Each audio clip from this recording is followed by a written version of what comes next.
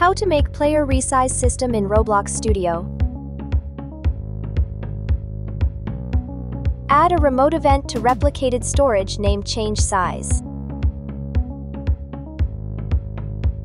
Add local script to starter player scripts.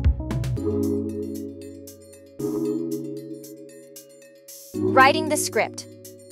This script lets players increase or decrease their character's size using the plus and minus keys.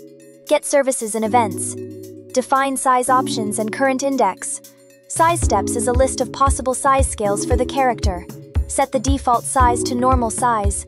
Sends the chosen size value to the server via the change size event. Listen for the plus and minus keys to increase or decrease the size. Prevents going beyond the smallest or largest size. Calls request size change to notify the server. Ensures the server immediately applies the starting size when the script runs. Add a script to server script service. Writing the script. This script changes a player's character size and automatically adjusts their walk speed and jump power when requested or when they respawn. Gets services and events.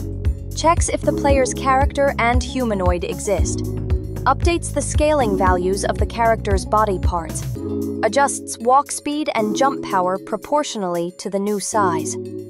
When a player triggers the change size event from the client, this calls apply size with the new size.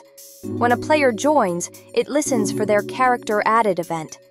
Each time they respawn, their size resets back to normal. Click play in Roblox Studio and start testing.